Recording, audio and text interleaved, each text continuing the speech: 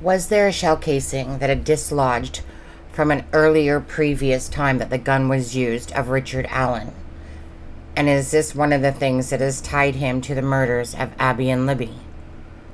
I'll let you decide, and you can put that in the comments below. Did the murders of Abigail and Liberty happen because of sex, drugs, money, power, or all of the above? Will there be a tie-in to the connection of Kagan Klein with Richard Allen and CSAM? Again, what do you guys think? Here's a video of Jason Palladino playing with his little friend. I don't know about you guys, but I don't really feel safe knowing that that's in somebody's hands that has multiple charges against him. I don't know. Just saying. So I'll be curious. Will any of this play into the factor? Will the cryptic note come into play at all? Will what Garrett Kurt said, Chris Mathis said, Nick said, will any of that come into play whatsoever when it comes to Delphi? It'll be a very fascinating story, like Doug Carter says. So I guess we'll just have to wait and see. Thinking back to the 4 shell casings found at the murder scene in 2017, which originally didn't have any leads through NIBIN. Each firearm is kind of set up to where it's like a thumbprint, a fingerprint. There are no 2 guns alike. That fingerprint sealed the fate of the shooter more than a year later, when they were arrested in Colorado Springs and found with the same firearm. You went from almost nothing to the right piece fell in place, to the next piece that fell in place, to getting a 47-year sentence. That speaks volumes. A case closed. Had NIBIN not been there, would we have gotten there? Maybe. And we're given exclusive access to the lab focused on matching up the fingerprints across tens of thousands of shootings.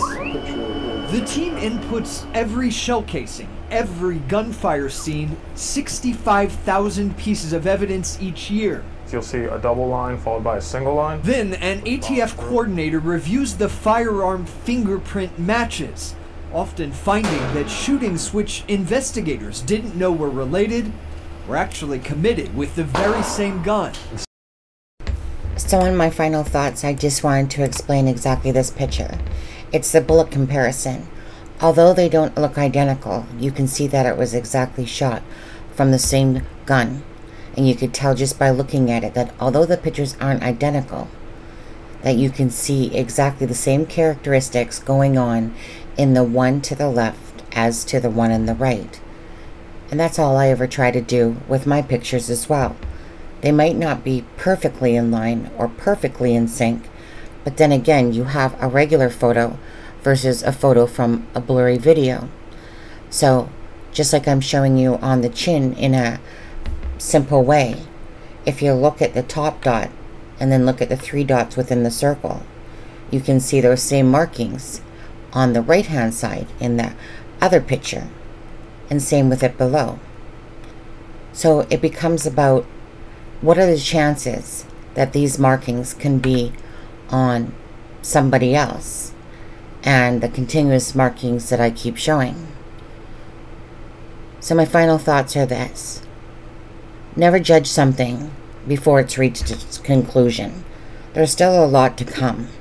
So when people think that they know the answers still to what Richard Allen or the accused so far, he might be a part of the picture, but that doesn't mean he fits into the whole puzzle, because there's still a bigger picture than what's going on. Okay, guys, so tomorrow night and Wednesday we'll be having a super panel night of different people. So please don't forget to be a subscriber. Consider subscribing if you are not. And also, if you could or wouldn't mind, like and sharing this video. Take care, God bless, and we'll see you tomorrow night at 9:30 Eastern Standard Time, and same with Wednesday.